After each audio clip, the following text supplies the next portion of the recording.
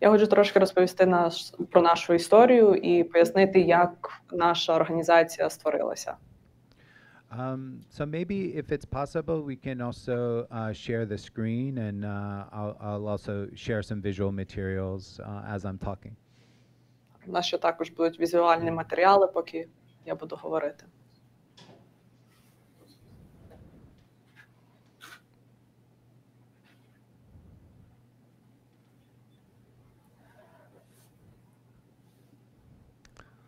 Great. So as I said, I'm here at La Mama. This is the La Mama website, and I want to tell you a little bit about the history of La Mama. Так, то як бачите, це я зараз сиджу в Ла Мамі, і це вебсайт Ла Мами. Я буду вам розказувати трошки про історію Ла Мами. So La Mama was founded in 1961 by Ellen Stewart. This is a picture of Ellen here. She was also fondly called Mama. То розпочався цей клуб в 1961 році, і почала ця жінка Елен Стюарт. Тут можна її побачити на фотографії, і дуже називали часто Мама. I'm curious if the idea or the concept of off Broadway theater is something that's familiar. So I don't know if people are familiar with the terminology off Broadway. Could you raise your hand? Чи ви знаєте про загальну історичний час, історичну логіку в Америці Broadway, off-Broadway і off-Broadway? Просто піднімай руку, як це є концепт, що ви розумієте, ви знаєте. That is a negative. That is a zero. That is a learning opportunity. Це є можливість щось нового навчитися. Fantastic. And so, yeah. Well, how about this then? Can I get a show of hands? Who's familiar with Broadway theater? Хто тут знає про Broadway? Oh wow. Oh wow. Everyone. Cool. Everyone knows about Broadway. Great. Well, not everyone. Okay, great. So we'll start talking about off Broadway in relationship to Broadway. So Broadway theater we would think of as probably commercial theater. It's theater that's really primarily designed for entertainment, and many people will.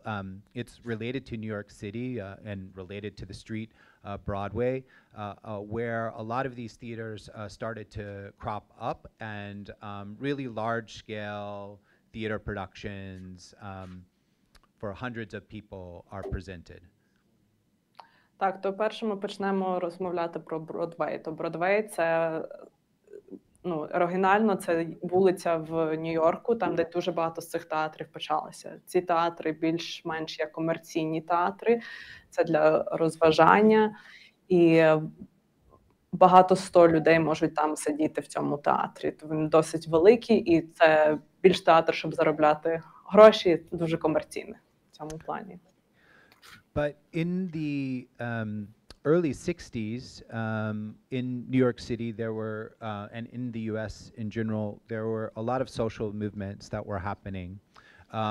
And there was also became this need. There were disenfranchised artists that did not have a place to share their work, and a new type of theater emerged. Тоді під час цього часу багато творчі митці не мали простір, щоб зробити їхні варіанти театру.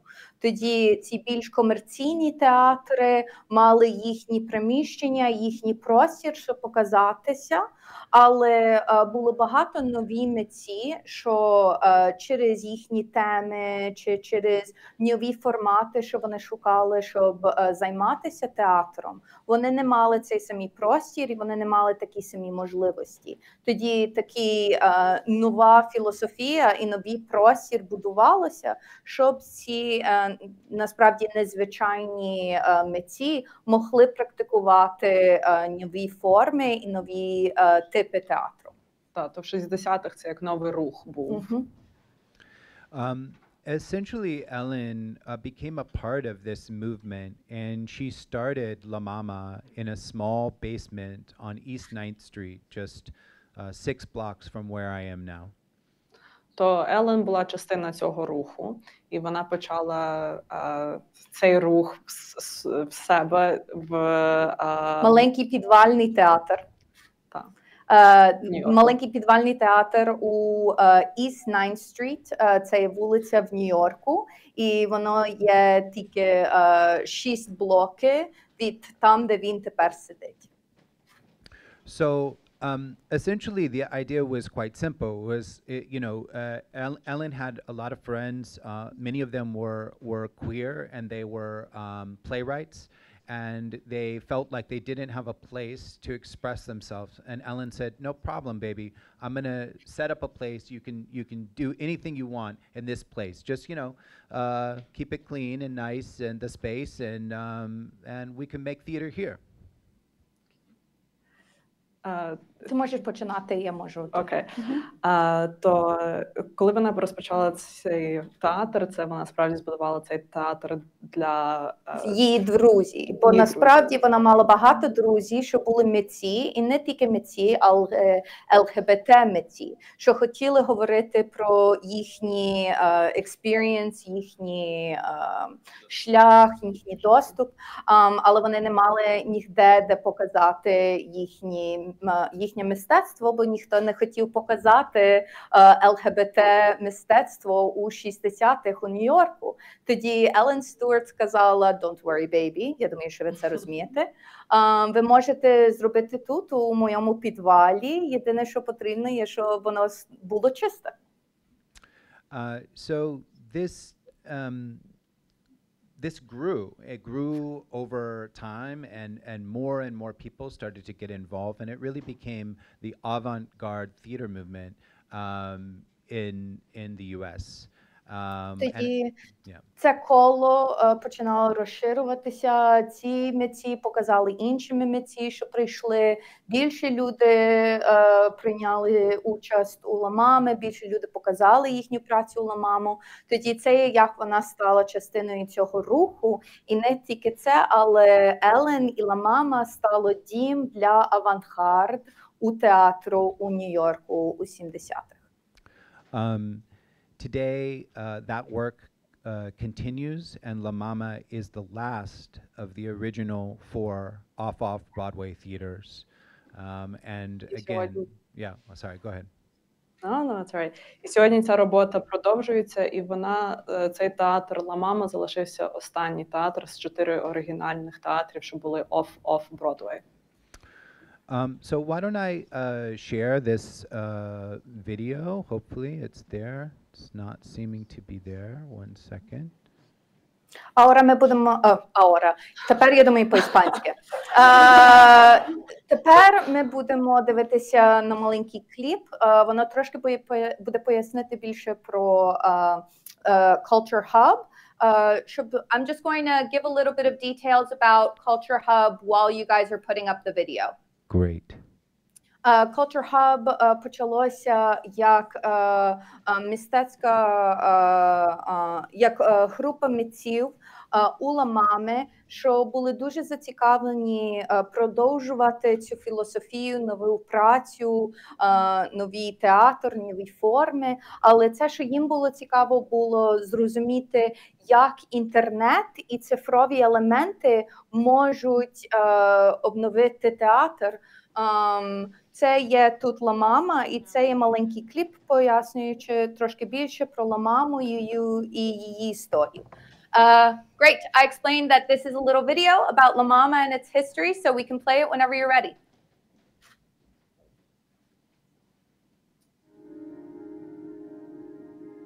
I love La Mama.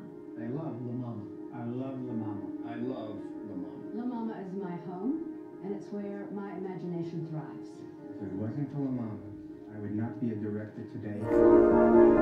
La Mama is where artists of all identities are welcomed to take creative risks. It is where emerging artists learn from established artists, and artists from around the world share work and ideas. To me, La Mama means mama. It's my nursery. It's where I was born. It's where I come from. La Mama has an astounding 88,000 square feet of space dedicated to artists. 4 performance venues, an art gallery, rehearsal studios, offices, living space for visiting artists, and an extensive archive of off-Broadway. Each season, La Mama presents more than 70 productions and receives 34,000 visits from people of all ages and all backgrounds who attend performances, exhibitions, educational activities, and the archives.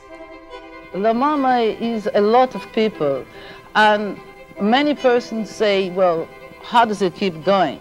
But I know at this moment, every corner of the earth, there are people whose energies and heartbeats, some part of which is directed towards La Mama. And with that kind of thing holding up, honey, we don't sink, okay?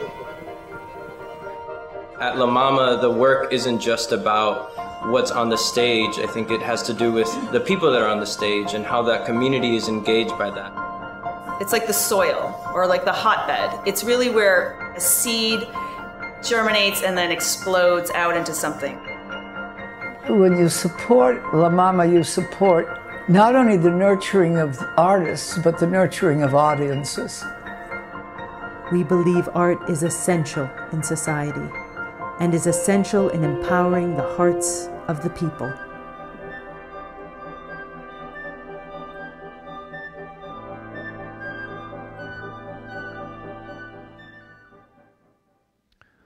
Great. Whoa. Okay. Yeah, that way, just to show you just a little bit of a taste, but it's a pretty expansive community in which CultureHub is embedded within. Again, as the video stated, it's 4 theaters, 2 galleries, a dormitory, a museum of the history of off-Broadway, and it really is and developmental spaces for artists to make new work. And this creates an ecosystem that is very, very, very active. Так, то вони створюють дуже активну екосистему. В Ла-Мамі це дуже велика громада, що є частиною Ла-Мамою. І через це, якщо ви не зрозуміли, коли вони говорили на відео, там є 4 студії, є галерея, є фільм-студія? Ні, є приміщення для репетиції, є приміщення для художників, що приїжджають. Тоді є стільки різних просторів. Просто всі, що мають одну мету, і це є підтримати мистецтво, і підтримати сучасне мистецтво, міжнародне мистецтво і експериментальне мистецтво.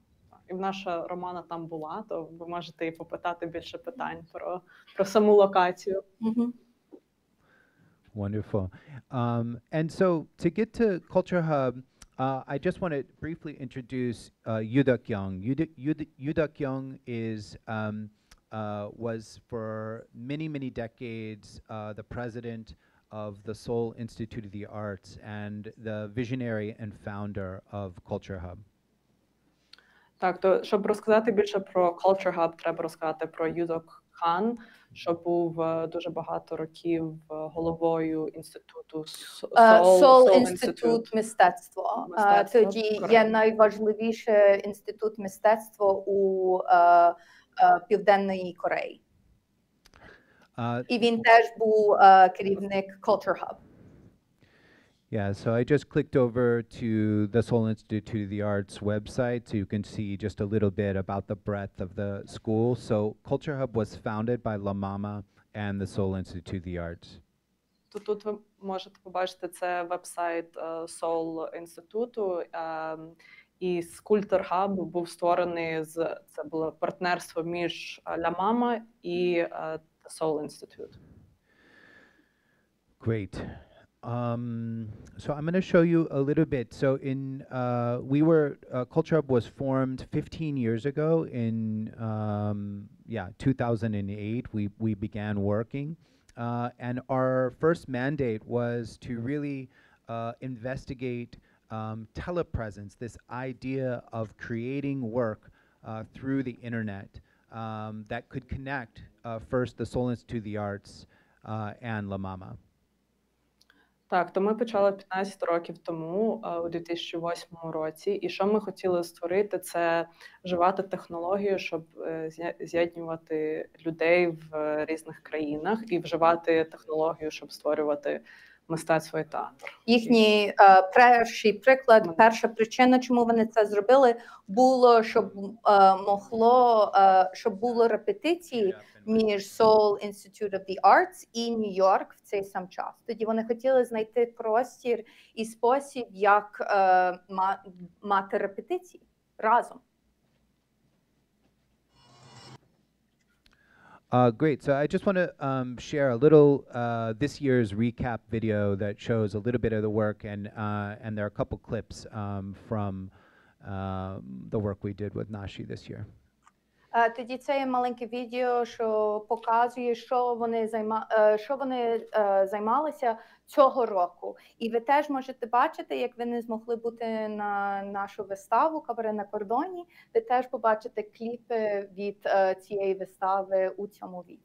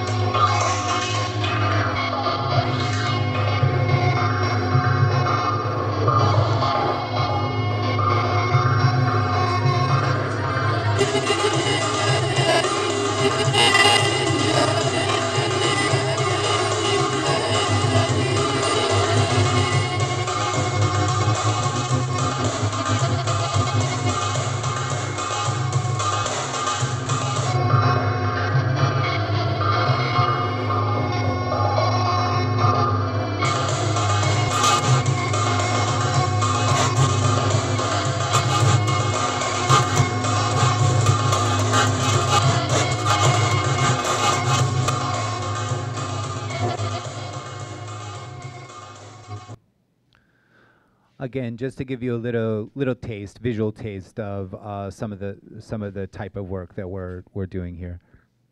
Це ми показали, щоб ви трошки зрозуміли візуально, яку ми роботу робимо в Ламамі, в CultureHub.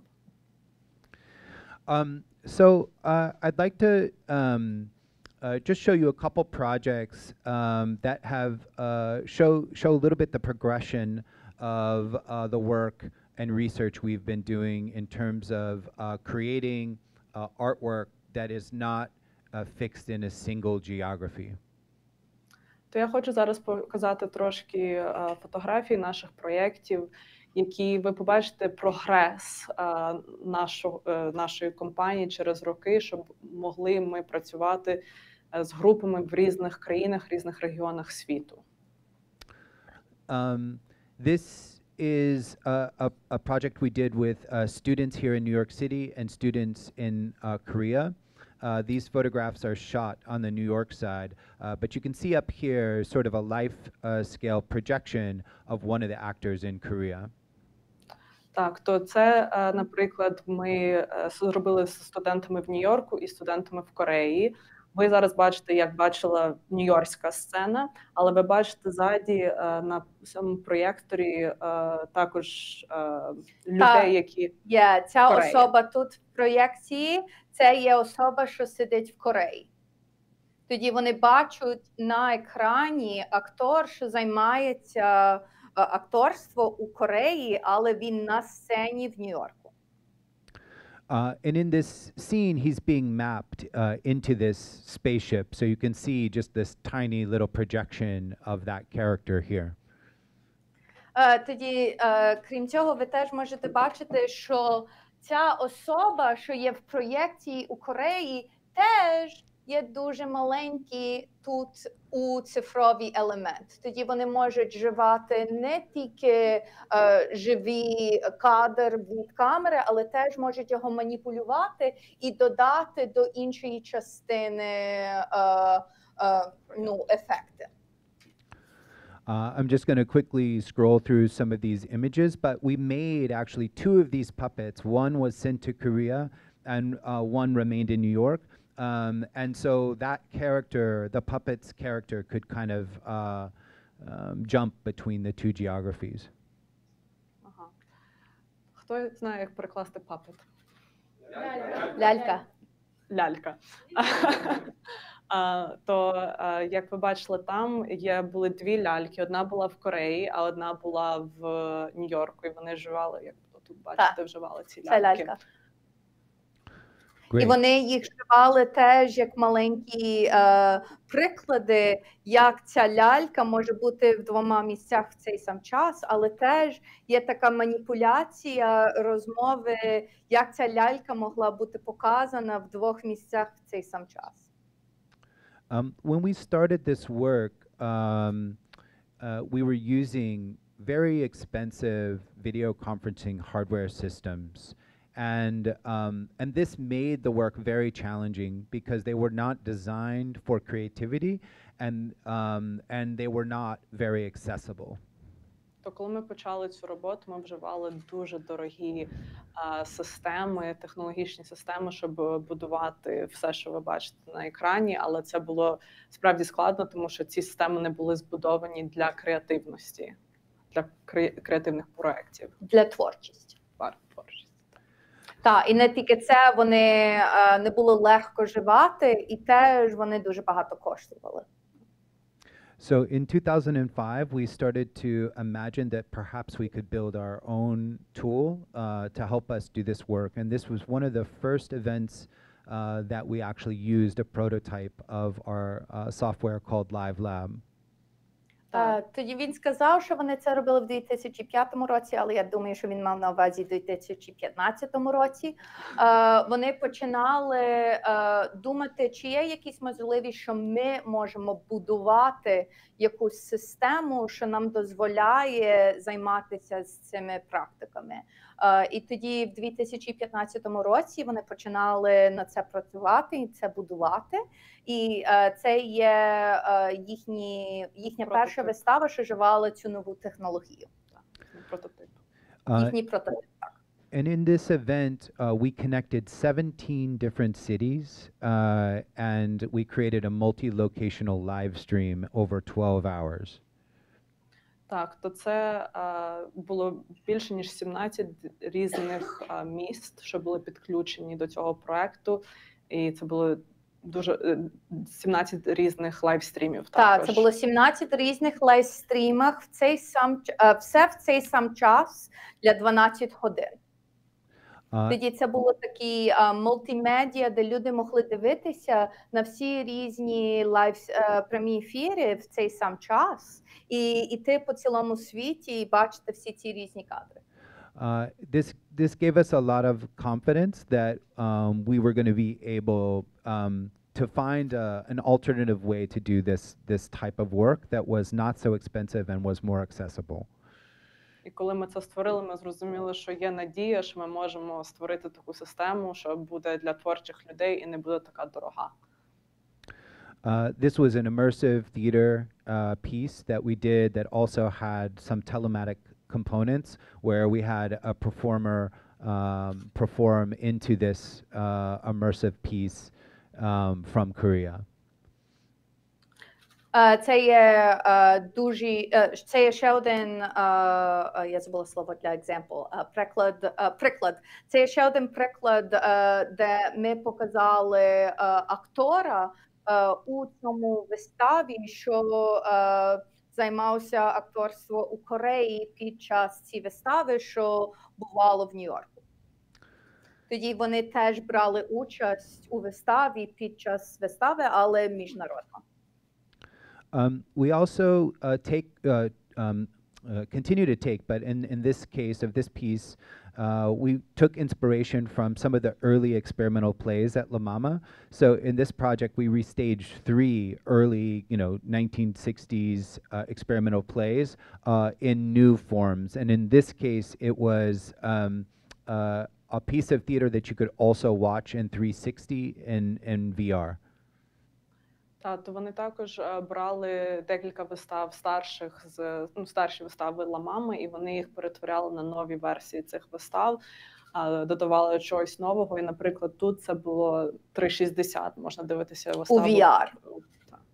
Yeah, and you could also watch it in person as a piece of theater. І ти теж можеш живо його бачити. So you'll see here this sort of horizontal strip right here in the foreground of this image is actually 4 video cameras that are stitched together into a panorama. So you could watch that in an immersive way in a VR headset. Як ви бачите, тут знизу ця горизонтальна стрічка – це 4 різні камери, що створюють панорамний вид, де ти можеш дивитися як панорамою цілу виставу. І це теж було у VR. This was one of the first projects where we started experimenting with low latency live streaming. Low latency. Low latency – це є нове слово. So, Як ви це сказали? Так, тоді це було перший раз, де вони починали гратися з їхнім з новою технологією і побачити, як вони би могли його зробити з найнижчою затримкою можливо. Most traditional live streaming platforms, there is a significant amount of latency, up to 10 to 12 seconds. And obviously this is changing, but we wanted to be able to interact with the online audience, and that latency created problems for that to happen. So we were trying to find a way to get around that. Так, то зараз майже всі платформи лайвстрім мають десь 10-15 секунд затримання. І ми хотіли мати інтерактивну як співбесіду з нашими глядачами по всьому світу, то ми не хотіли мати цю затримку. І ми над цим працювали, щоб ми могли інтеракт мати з нашими гостями по всьому світі. Так, тоді, що люди, що дивляться на прямий ефір, теж могли брати участь. So all of these photographs were shot from the stage. We had an in-person audience in Korea, and they're shot on the Korea side. Тоді це було вистава, що вони показали у Кореї. Тоді це, що ви бачите там на ці екрани, було або живо, або від Нью-Йорку. Yeah, so these performers are actually performing live from New York, and they're projected onto these holographic-looking scrims on the stage in between the live performers. Тоді теж друга річ, щоб зрозуміти, ця особа тут і ця особа тут, вони не там живо. Вони були показані і вони живо грали у Нью-Йорку з музикантами, що живо грали у Кореї. І вони теж могли зробити проєкції цих музикантах під час їхньої вистави на сцені теж. Тоді вони не тільки були на екрані тут, але вони теж були так, як hologram на сцені у Кореї. Під час цього, що вони грали у Нью-Йорку. And this was using the first prototype called Live Lab Broadcaster, and we created this special interaction with the audience where we brought these animations of audience members onto the stage in real time. І це був наш перший прототип Live Lab. І як ви бачите, як ми брали, як глядачі брали участь, це їхні голограми були показані на сцені, на екрані також. То це всі глядачі, що ви бачите тут. Так, і це є глядачі на прямий ефір. Тоді вони могли знімати їхні кадри від їхньої камери на комп'ютері, і тоді зробити проєкції їхнє лице під час цього, що вони дивилися на виставу, на екрані під час вистави. We've also been experimenting in using virtual reality platforms, so social VR platforms, in order to create performances with performers from many different locations. І ми також експериментували з віртуальною реальністю і вживати віртуальну реальність для театру. Тоді, щоб ви зрозуміли, не тільки вживати віртуальну реальність у це, що вони би зробили, є, що вони би створили п'єси у віртуальній реальність. Тоді актори міжнародно могли показати їхні аватари і грати між собою на сцені у віртуальній реальність. Тоді вони теж дивляться, як віртуальна реальність може бути простір для театру теж. І я вибачаюся, якщо у вас є якісь питання, будь ласка, питайте, бо ви можете забудете, і поки ми в цій тематиці можете запитати питання будь-які. So I asked if they have any questions that they go ahead and ask. Sure. We don't move too forward and it's lost. Hello. Thank you for this opportunity. Дякую за цю можливість. Я хотів спитати, як працює проєкція, яка, бо я бачив цей екран, який був не плаский, а він був там майже 360 градусів. Я хотів спитати, як він працює. So going back to the previous show, the one that was done in Korea with the live musicians, he was asking just how the projections with this kind of 3D screen that you showed us, how did the projections actually go onto the screen? How did that dynamic happen? Yeah, so this material is a type of polymer, or I guess, which was, I don't know, like a plastic. It's a type of plastic material. They make very expensive ones. We were able to find something that had a similar effect in the marketplace, and it really is just front projected. And then with the right lighting conditions, you can create a little bit of an illusion where the frame sort of disappears, and it really does feel as though it's a person on the stage. Так, то ми вживали це такий матеріал, полімер пластик. Є дуже дорогі версії, ми знайшли таку, що коштує якось більш-менш нормально. І як ви бачите, ще можна гратися з самим ефектом світла, щоб щось виходило і заходило в рамки. Тобто з цим можна будувати різні форми на сцені. Але щоб зрозуміти, це не є ніяка неймовірна дорога технологія, що вони вживали. Вони вживали простий проєктор, щоб показати, що вони на цьому пластиці скинули. Тоді вони знайшли способи, як вживати ці матеріали, що вже існують, що не є дуже дорогі, щоб зробити такий ефект і зробити такий ефект на сцені. Okay, thanks. We have one more question. Yeah, we have another question already. Great. Так, можна по-англійськи.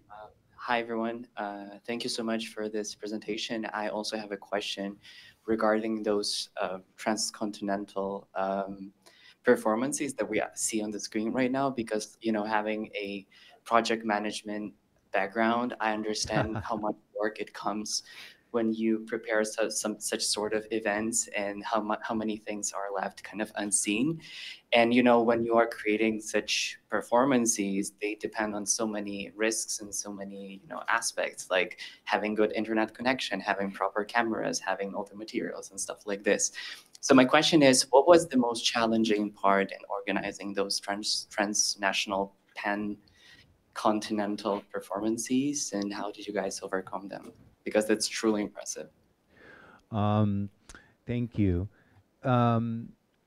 Well, you know, we continue to just think of it as research and experimentation, and we're fortunate in that we come out of two, you know, 60-plus-year-old organizations. You know, so we have 120 years of history in our founding partners behind us, both of which are really, really willing to take risks, which is that's the first thing that you need. You need to be in a place where it's okay to make mistakes.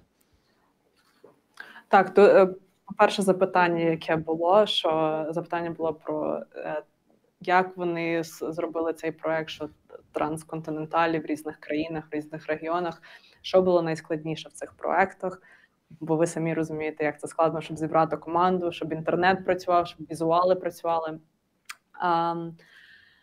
Він відповів, що перше треба мати команду, що хоче брати ризики, що знається в цій індустрії. Вони сказали, що все разом 120 років. Що маємо приймати ризики, але теж ми не маємо боятися помилитися і зробити помилки. І він сказав, що велика причина, чому вони мають такі команди, що можуть брати на себе нові, можуть спробувати нові, приймати нові ризики і могли дозволятися собі мати помилки. Це через того, що вони працюють з двома різними організаціями, що мають понад 60 років практиці в цьому. І все разом це є 120 років практики і знання, що їм допомагає зрозуміти, скільки їм потрібно дозволятися цей простір, щоб робити помилки. Like any creative endeavor, you're developing a language, and through repetition, you change variables. You adjust things. We call it, experimental performance or experimental theater, with not as a style, but that experimentation is actually one of the core things that you're doing. So we go, oh, that didn't work, let's try this. And it may or may not work, or it may be better. And then slowly things progress. Будь-яка творчість – це як вчити нову мову.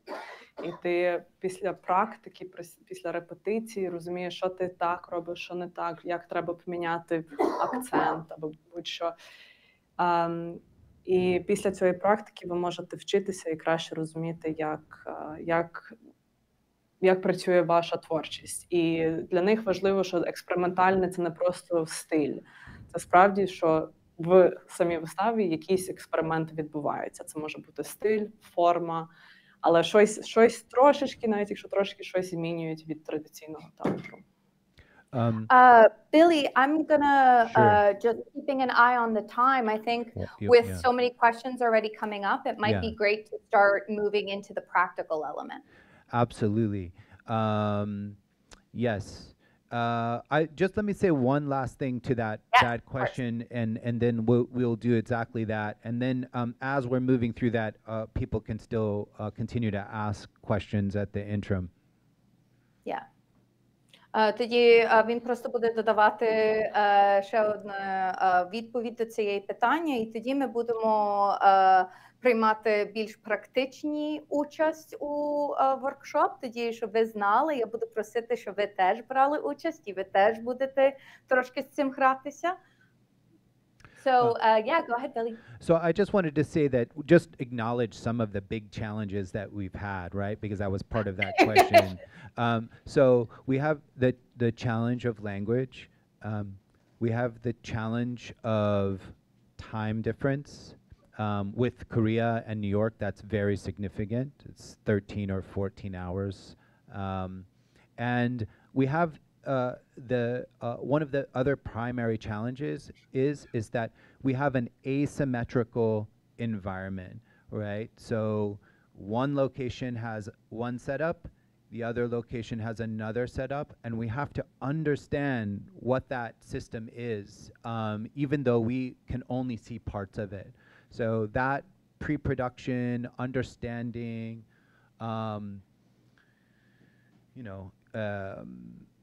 technical rehearsal, it's a slow process that needs a lot of time. Так, то щоб просто трошки пояснити, які ми бачили складності з такими проектами. Перше, це, звичайно, мова, бо корейська, англійська дуже відрізняються. По-друге, це час, це десь 13 годин різниці в часі. А третє, це, звичайно, бо ти тільки бачиш частину того, що ти бачиш в Нью-Йорку і що вони бачать в Кореї, воно відрізняється, воно асиметричне. І це треба через репетиції і технічні репетиції, це все треба цю асиметрію в один малюнок все це розставляти знову, і це бере дуже багато часу. Great. So, enough talking. Let's get to the doing. And I think we're going to ask Romana if you could be our first person to step in, and then we're going to cut over to Maddie, who is our producing director, but also a performer. Так, то зараз ми почнемо саму практику. Ми зараз вам будемо показувати різні техніки. І ми перейдемо, зараз екран перейде до Маді, що продюсер, директор і також акторка. Актриса. Great. So, Oh, that's great. You stay right there. So why don't we start with just we'll start with Maddie and Romana, but then we're going to invite you guys to come up on stage and you can interact with Maddie and me. And I think let's just start with some simple mirroring and also trying to find, maybe we start with mirroring and then we'll move to a touch. Так, то зараз Романа і Меді перше будуть разом експериментувати, а потім ми будемо просити, щоб різні волонтери підходили. І перше, що ми будемо робити, це як віддзеркалення того, що Меді робить, і Романа буде робити навпаки. І навпаки так само.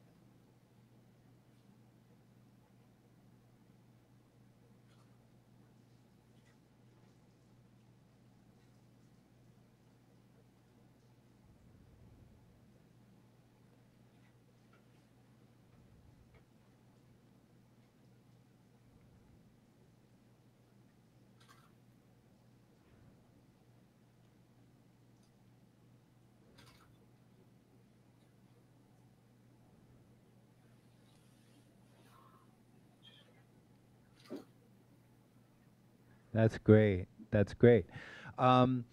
So I wonder if anyone from the audience would want to come up and give it a shot. Хтось хоче спробувати? Давай, ходи. Oh, yes. We got a volunteer. Тоді ви можете дивитися на цьому екрані там. Okay, so let's first start with the mirroring. Okay, so let's stay in the mirroring for 30 seconds, 40 seconds, and then after that, we'll find some sort of embrace, some sort of touch. And then you can let that go and you can go back to the mirroring, and then we'll try one more touch, okay? Окей, то ми почнемо з відзеркалення десь 30-40 секунд, а потім буде якесь доторкнення до один одного. Це буде тримати десь 15 секунд, і тоді знову відзеркалення буде. Can I have a question? Like mirroring is that we have to be like mirror each other. Like she raises her hands, I do not raise my hand. No. Or also raise my hand. Yes, you also raise your hand. Тоді це ніби як ти в зеркало. Це є ця гра зеркало. Yeah. Yeah, exactly. Great. Let's try.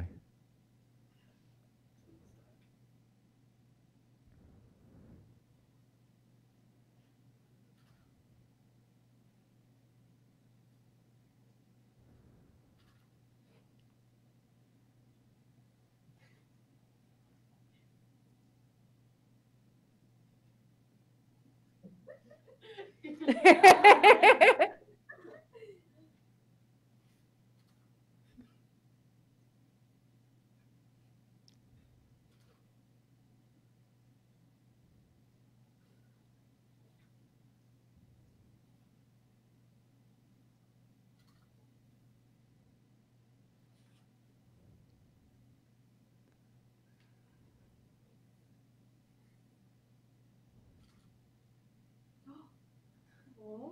Oh.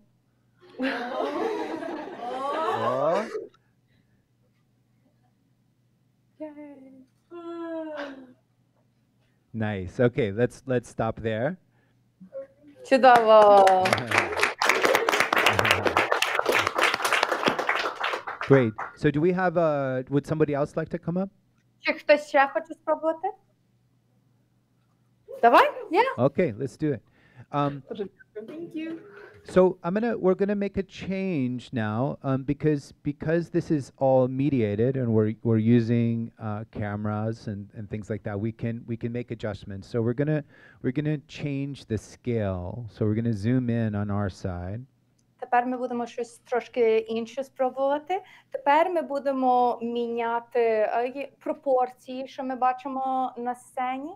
Тоді, наприклад, Меді тепер буде дуже велика, ми бачимо тільки її лице, але пропорційно ми ще маємо нашу фізичну особу тут на сцені і побачимо, як ви можете теж так гратися. So I think what we'll do is Maddie, maybe if you can step off camera for a second, right? Great. And then we'll have an entrance and you guys will see each other for the first time. And then we will look for a caress. So you're going to, once you establish kind of and create the relationship, then we'll look for a caress, like a touch of Maddie's face. То вона зараз, Маді, зайде в кадр, і ви подивитесь на один одного, і в якийсь момент треба прийти до доторкання один одного, щось. But don't actually touch the screen. Але не торкайте екран. Не торкай екран. Okay. All right. And you can take your time. It can take a moment, take your time. Не треба спішитися. All right. So we can begin and Maddie will find an entrance.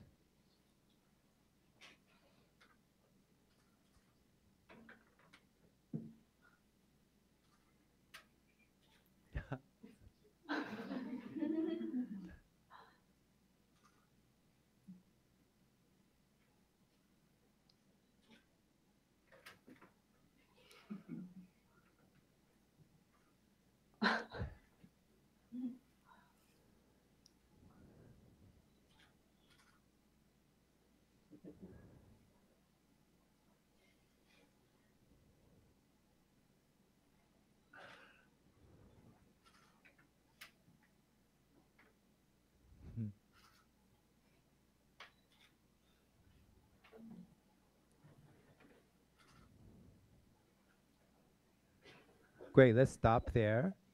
Very interesting. Okay, so let's try that in reverse. So this time you'll both enter, and then Maddie, you'll do the caress or the touch.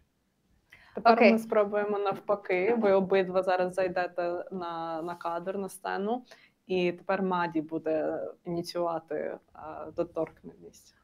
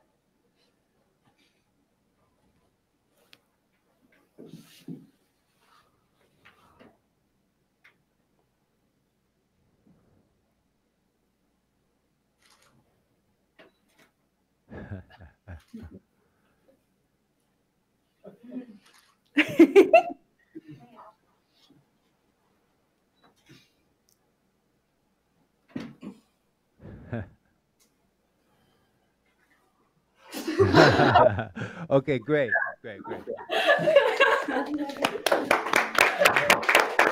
Wonderful. Okay, so you can sit down. Do we have anybody else wants to try? Хто ще хоче гратися трошки? Ми багато маємо, давай! Great.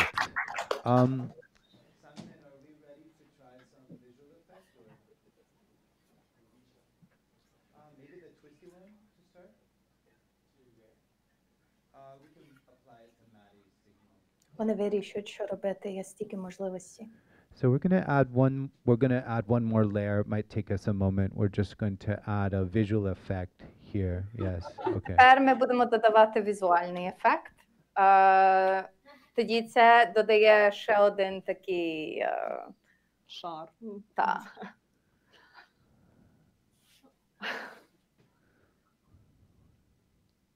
Again, so because we're using video, because we're mediating this, that means that we can also live process that video. І через те, що це саме відбувається на відео, ми можемо робити живий процесор самого екрану. So why don't we just try a little improvisation here? You can do anything that you want. Дозволяй собі зробити трошки імпровізацію. Можеш побачити, що вас цікавить, вживати цей фільтр.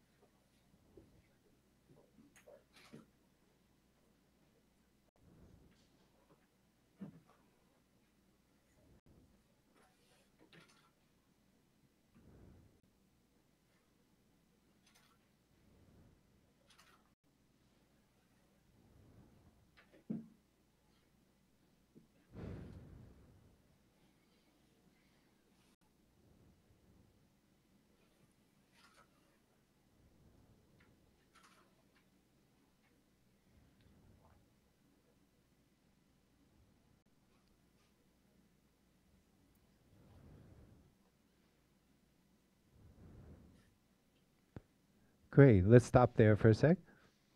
Чудово. So you can relax. So again, you know, these are just examples. You know, you can start to manipulate the reality. You can move out of the natural relationships. You can add visual effects. And you can even begin in that last moment. Maddie was sort of manipulating the effect based on where she was, but also our creative technologist was starting to manipulate it, you know, from the computer as well. Так, то це ми просто показуємо різні фільтри, приклади різних фільтрів, що можна вживати, як можна гратися з екраном. І як ви бачили, десь близько до кінця цієї нашої міні-вистави, ви побачили, як не тільки Маді маніпулювала екраном, де вона стояла, як вона виглядала, але також сам художній, чи як правильно сказати, Ці, що креативний процес фільтри і маніпуляція, всі ці фільтри на комп'ютері, він теж починав трошки творчо реагувати до цієї імпровізації.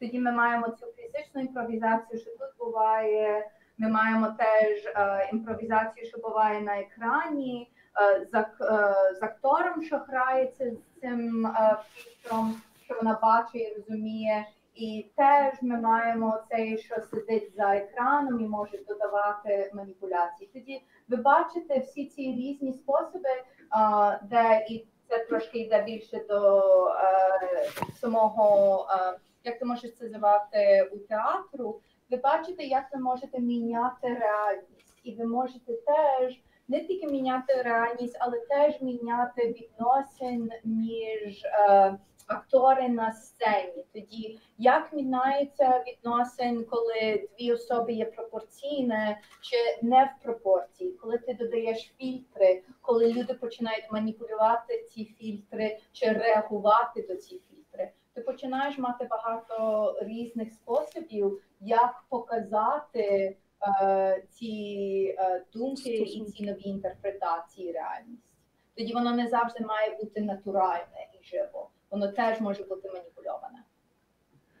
So maybe we can set up another scenario that's just local there. So we could have one performer using the camera on the white background and then one performer on stage if we can get 2 volunteers.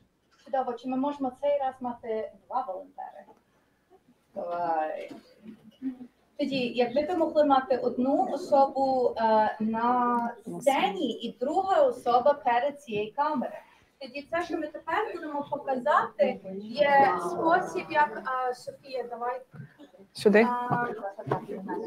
Ми теж можемо показати, як ми можемо вживати ці живі маніпуляції в цьому самому приміщенні. Тоді тут ви бачите, як одна особа має маніпульований відносин, і ми можемо теж зробити маленьку імпровізацію, вживаючи ці динаміці теж.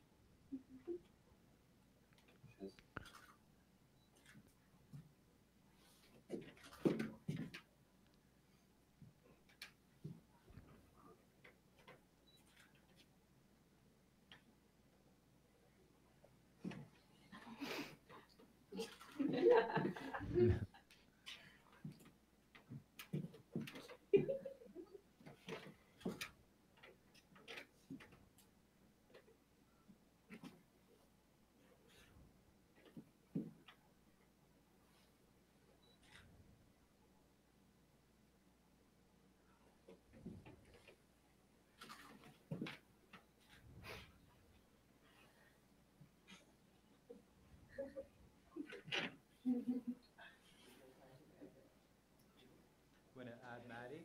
Yeah, let's do it. Okay, we're going to add in our side now. Камера там на... So Там далі. І вони зараз додають ще щось з їхньої сторони. Так, тоді вони теж будуть додавати ще один фільтр, щоб маніпулювати кадр ще раз. Ага, окей. Зараз? Так, ти можеш продовжувати. Так, ви можете ще гратися. Але ви бачите, як ми можемо маніпулювати це, що ми бачимо на сцені, не тільки живо, але теж фізично. І це міняє і будує нові формати, як ми між собою розмовляємо на сцені, які мови ми можемо створити на сцені.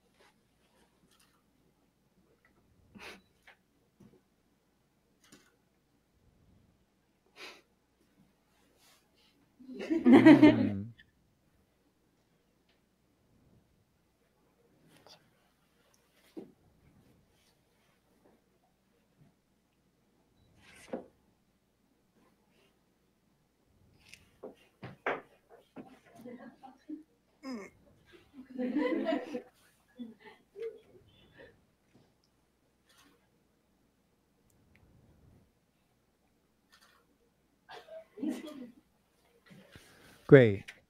Let's stop there. So, Чи хтось має якесь питання? Тепер, що вони граються з цими фільтрами, чи хтось має додаткове питання, що ми можемо... Або що вони хочуть спробувати. Ми можемо ще 2 нові особи, що хочуть щось нове спробувати. А в мене є питання. Так. Що вони бачать на своїй стороні? Чи, наприклад, можуть вони також використовувати фільтри, щоб distort the reality from this side to that Ah, yeah. So, Billy, this might be an interesting thing to add on top. But for example, we can take the image that we have here of our audience, and we can manipulate that as well. Тоді тут є дуже добрий приклад. Ми будемо тепер показати прямо це. Тоді, беручи на увазі, вони абсолютно можуть міняти це, що ми тут бачимо. Тоді це, що буває на екрані, є це, що вони бачать на прямій ефір. Це, що ми тут живо бачимо, є обов'язково це відношення між екран і фізична особа. Тут на екрані ми бачимо меді, вони мають їхню версію цього фільтра. Це, що я тільки що бачила, я думаю, що вони мають на увазі, буде, що вони будуть показати нашого актора Даня і меді на екрані в цей сам час, вживаючи цей фільтр. Тоді бачимо тут, ми маємо Даню, і тоді сподіваємося, що через пару хвилин ми теж будемо бачити меді. І як ці дві фільтри можуть, ці дві актори в різному місцях, двох вживаючи фільтр, можуть гратися. З іншого закутка кухні. Так, так. Ми теж можемо показати, наприклад, що ми теж бачимо. Тоді ми бачимо всі ці різні кадри. Там наліво, наверху є прямо цей кадр, що ми бачимо на камеру. Друге, це є через фільтр. Третє, це є те, що ми бачимо на екрані все разом. Тоді ви можете починати бачити, як воно все ліпиться. Окей, here is чудово. Тоді, як ми повертаємося назад, то тут ми бачимо, як Даня і Мері разом граються. Тепер ми маємо відносин, що будується між дві цифрові елементи. Тоді ми маємо Даня з фільтром і ми маємо Мері. І теж воно є цікаво, я знаю, що воно дуже цікаво бачити, як воно є на екрані, але, наприклад, як ми дивимося на цей екран, бачучи, як Даня грає, це, що Даня грає через фільтр на екран і Мері. Ми маємо три різні пункти процесу цієї інформації. Тоді це нам дозволяє насправді дивитися на дуже різні творчі способи, як ми можемо наративи розказати. Що це значить мати фізичну особу, що тоді є перетворена на екрані. І тоді це перетворений імідж, цей перетворений вигляд може мати відносин з кимось міжнародно. Тоді ми маємо дуже цікаві розмови, що ми можемо починати мати через просто ці різні елементи і як ми можемо з ними експериментувати.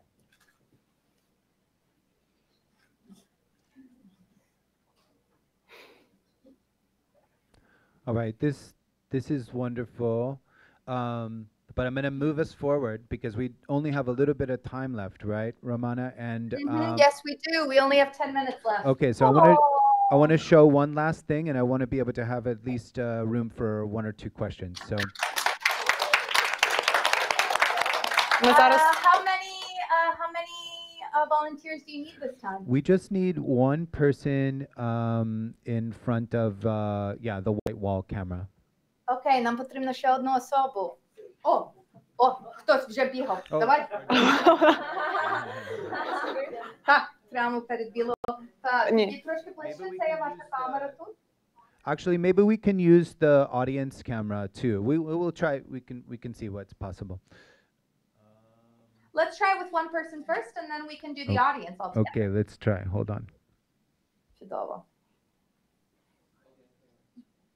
No, let's start with this, the white wall camera.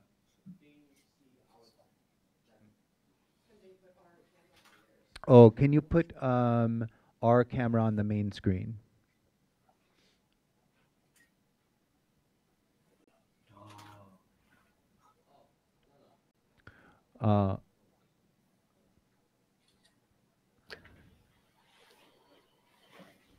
Тоді я думаю, що це екран з Мері.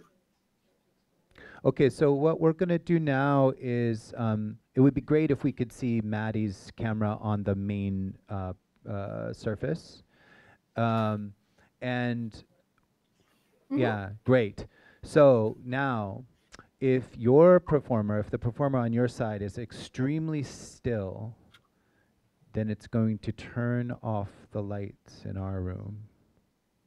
Окей, тоді я не знаю, чи ви бачите, але вона нічого не робить. Вона нормально стоїть. І через цього вони виключили всі світла у їхній студії. But if she starts to move a lot, тепер, як ти починаєш танцювати, світло включиться.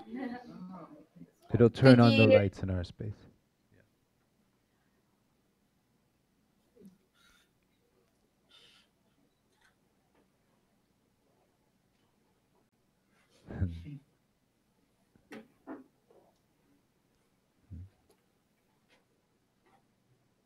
She's got it.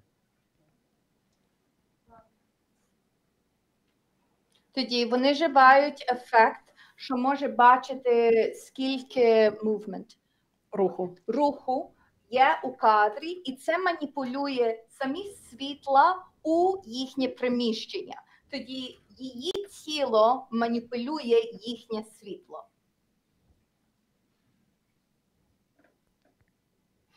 Is it possible for you to apply that to the audience camera? Okay, so we're going to apply this now to the audience camera. Тепер ми маємо як аудиторія з цим гратися. So now you have to collaborate. Тепер ми маємо всі бути частиною колаборації. Тоді ви можете сидіти, дякую.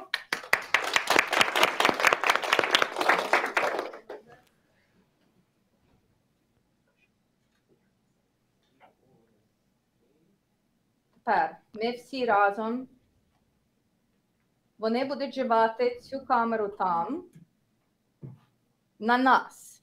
Тоді ми маємо бути дуже still.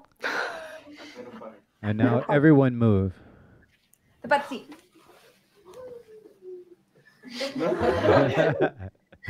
Everyone be still. Нерухомість.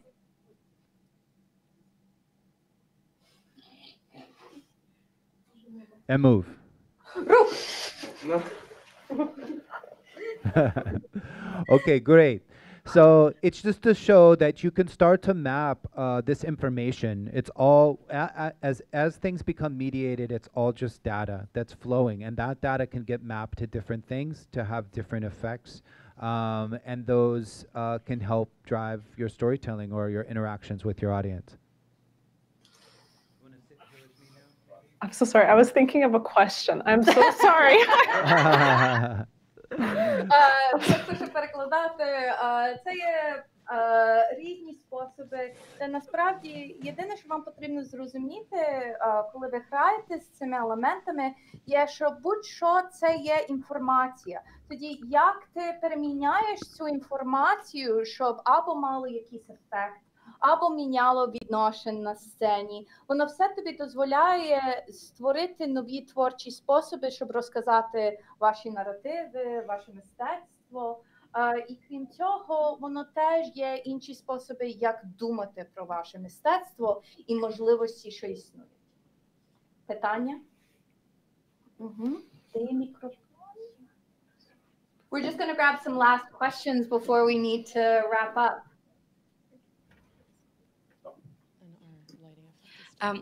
Hi, thank you so much. I'm so impressed, first of all. But second, I have a quite weird question. Sorry for it in advance. Well, I have been learning a little bit about the VR experiences and how it was created. And I also have been learning about the amount of CO2 emissions that it does. And it's like crazy amounts. And I was so impressed when I learned about it. I want to see your face. We're good. Yeah. We're deactivating it. Yeah, sorry. So the question is that, did you ever had like any conversation with any ecological like organization stuff, have anyone reached to you with those questions, or how do you manage that? How do you feel about it? How, like, what is your point of view on it? Because, for example, my teacher of VR experience, she was completely critical about that, and she was like, "Oh my God, we are like destroying nature for nothing," and you know, we had a lot of conversation about it. So I would love to hear your thoughts, because it seems like it's a lot. Yeah, thank you. Yeah, thank you for the Sorry, question. may I translate this quickly? Sure. То VR – це дуже цікава штука, але вона дуже екологічно не чиста. Вона вживає дуже багато енергетики. То ви запитали питання, чи ви консультувалися з людьми з екології, як це робити більш чистим? Правильно я розумію? Хтось звертався до них, типу, з якось жалобами про те, що ну якось це дуже це ти використовує дуже багато вуглецевого газу, виробляє. І я просто шокована насправді тим, що так роблять. Please go ahead. I have a question back, but first I'll just say that as a general principle, one of the things that we're doing as an organization at CultureHub is what we call critically examining technology, right? So the reason why we're using technology in the first place is we're concerned about the ways that technologies are being used, and we ultimately want to develop and leverage technologies in ways that expand our humanity. That you know, that's a general principle that we have. То ми в CultureHub дивимося на технологію критично, і ми від технології, що ми вживаємо, вчимося про технологію, як вживати цю технологію в театрі, як поліпшувати її в майбутньому. Can you guys hear me with this? Okay. And then did you mean if we go into VR, then our relationship with nature is less strong, or the actual technology, like the technology itself has an impact on the environment? She meant specifically that the creation of VR releases a lot of CO2 emissions into the world. So how do you mitigate using that experience and experimenting with VR in your creativity while also trying to create a sustainable practice? I mean, just a couple of our artists, like this is more related with machine learning and AI, but one of our artists, Allison Parrish, who does a lot of like digital poetry, created a solar powered AI system. It would, based on the amount of sun it got, it would then generate poems. And so she had a little solar panel. And so that was like very much a part of the artwork, and the poems that she was having it written were based on a sun up to sundown sort of a thing. So I feel like we're working on a fairly small scale so that a lot of the times that question becomes part of the artistry. And informs the work that's being made, because it is a major concern. То Маді розказувала, що один з їхніх митців вона збудувала енергію солярну, таку систему солярну, і вона робить цифрову поезію і вживає AI. І то ця машина пише поезію тільки під час Ну, не тільки це, скільки сонце воно дістає, більше дає інформацію до AI, і ця інформація, що дістає AI від сонця, тоді створює поезію. Тоді воно тоді причина, чому вони дали це як приклад, є, щоб пояснити, що через цього, що ми вживаємо ці ці цифрові елементи і цю технологію в меншому small scale, в меншому розмірі, воно додає більше питання до самого творчістю. Тоді ці питання, як воно впливає на екологію, яке відносин воно має, воно просто додає до творчості і стає частиною тієї творчості. Чи хтось ще має... Sorry, go ahead.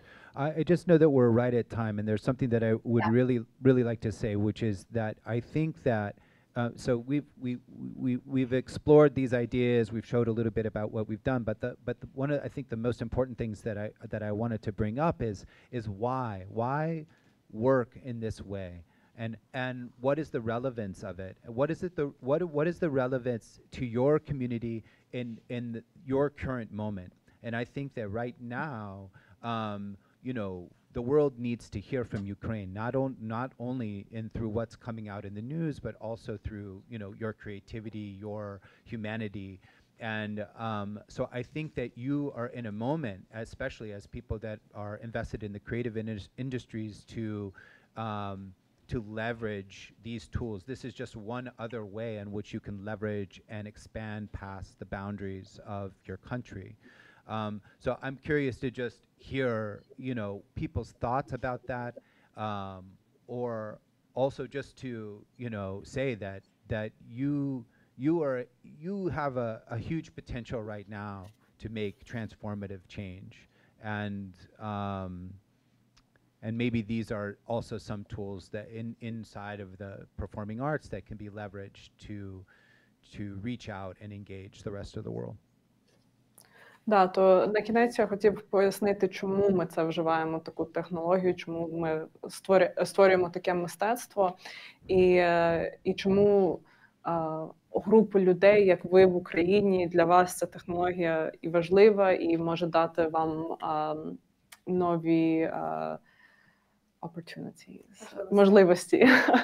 І от в Україні, де ми зараз, ми не мусимо читати, щоб світ знав, про що відбувається в Україні, це важливо, щоб вони не тільки через новини читали, а також в нашому мистецтві бачили, що українці роблять, як ми живемо тут. І, і не тільки це, але що ми можемо вживати цю технологію в цей час, щоб поширити це зрозуміння і вживати цю технологію як продовження не тільки розмови творчості, але теж творчі розмови про Україну. І ці наративи, що сьогодні нам є важливо розказати світу.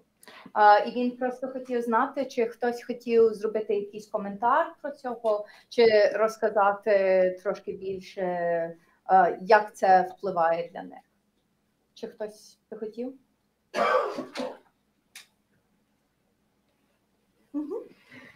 Прошу. Маємо приймати ризики. Це є, як вони це зробили. Thank you. Well, actually, you answered one of my questions of why, so thank you so much about it. My concerns and like thoughts, what I'm thinking about is that our ability to use those technologies right now. It's like, you know, I'm curious if you have an answer of the question, okay, as I leave this workshop, what is my next step to use this technology to actually use it for my, you know, art performance, for example, about Ukraine? Because, well, here we quite a lot of times have problems with internet and light, and I don't have these cool cameras at home. So like I'm like, you know, right now I don't have idea how, but I definitely grateful for the opportunity, like that you kind of opened my mind of possibilities that I could do. So yeah. Може українською. Або я можу спробувати. Чому? Мені це не треба. Перекладати просто питання по-українськи було, що вона дуже вдячна, що ми маємо ці можливості на це все дивитися, але ви всі будете вийти з цього воркшопу і питати, як я можу вживати цю технологію. Ми маємо проблеми з інтернетом і зв'язком, ми не маємо всі ці камери чи ці екрани. Тоді так, ми відкрили двері, щоб бачити можливості, але як ми можемо це зробити і як ми можемо це вживати? I mean, I think this speaks a little bit to what NASHi's trying to develop there, which is a space, like a local space, that can connect, and you know, CultureHub is a global network that can connect into this global network. But I would say, in terms of this idea of DIY spirit, do-it-yourself spirit, you know, the softwares we're using are free and open source, so they're available to you. So when you saw the manipulation of the video effect, that's a free plugin for OBS. And camera-wise, now almost all of us, I don't want to say everyone, but almost all of us, we have a video production studio in the palm of our hand. And you can also use, with NDI, you can stream over even wirelessly cell phone cameras into OBS to produce. So there's a lot of things that you can do with a little. And this goes back to the beginning of the conversation about La Mama and this concept of DIY, and what Ellen, the founder of La Mama, would have called coffee house. She called that coffee housing. It was like a verb, which meant that you make do with what you have and you can do some pretty incredible things. Так, то по-перше, він хотів сказати, що це похоже на що наші пробують створити, щоб був цей дозвіл експериментувати і вживати такі технології, вчитися про такі технології. Але також ці технології безплатні і всі мають аксес до цих технологій, можуть їх вживати. Ви можете навіть їх вживати з OBS-системою на телефоні. OBS є безплатний софтвер, що існує. Ці фільтри, що вони показали, були плагін для OBS-у. Ви вже можете, так як він сказав, ви маєте Video Production Studio у телефоні. Є способи, як ви можете вживати це відео, що є на фон, і зробити прямий ефір від телефону до комп'ютера. Тоді і продовження цього, ми повертаємося назад до ці розмови, що ми мали спочатку, що це є DIY, do it yourself, витворити від себе, від ці елементи, що є перед тобою, створити щось нове і спробувати щось нове. Бо це є трошки продовження ці розмови, що були у Ламамі. Елен Стюарт не казала DIY, вона сказала coffee house. Тоді, що це має на увазі, є кав'ярня. Ти йдеш до кав'ярні щоденно, і ти бачиш твої друзі, і ви всі між собою сидите і кажете, я це хочу робити, я це хочу робити, я це хочу робити, але ми нічого не маємо. Але розмова, що Елен починала, і що є сама мета у Ламамі, є, що єдине, що тобі потрібно, є ця кав'ярня, де ви всі між собою зустрічаєтеся, і ви всі вирішите, що ви будете це робити з цим, що ви вже маєте. І це є продовження не тільки мети Ламами, але це теж є мета для NASHi.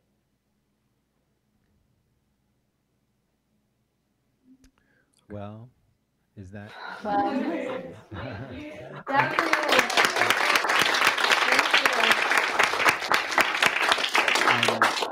I want to thank NASHi. I want to thank America House. I want to thank the technical team at America House.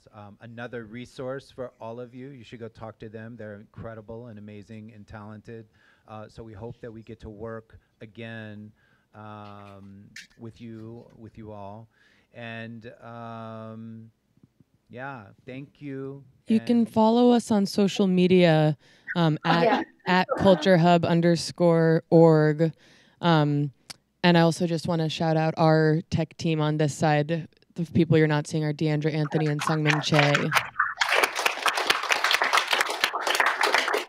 Тоді вони тільки подякували всіх, вони подякували America House Kyiv і технічні особи тут в America House Kyiv, вони є неймовірні ресурси, і вони абсолютно талановиті і знають, як допомогти і навчити про все це. Тоді вони є чудовий ресурс, America House Kyiv є чудовий ресурс, я теж хочу подякувати Посольству Америки в Україні, що нам допомогли з цим воркшопом і з нашої вистави. Тоді ми всі, і ми теж обов'язково є дуже-дуже вдячні вам, що ви приїхали, що ви щось нове спробували. І we're very grateful to you guys too. Ми дуже вдячні теж за маму і за наші відносини тоді. Як ви хочете слідкувати у соцмереж CultureHub, ви можете це знайти через наші соцмереж у наші. Ми теж маємо наклейки, ми теж готові розмовляти про будь-які можливості чи співпраці. Тоді щиро вам дякую, що ви всі приїхали. І thank you, CultureHub and La Mama. Thank you. Nice to meet you.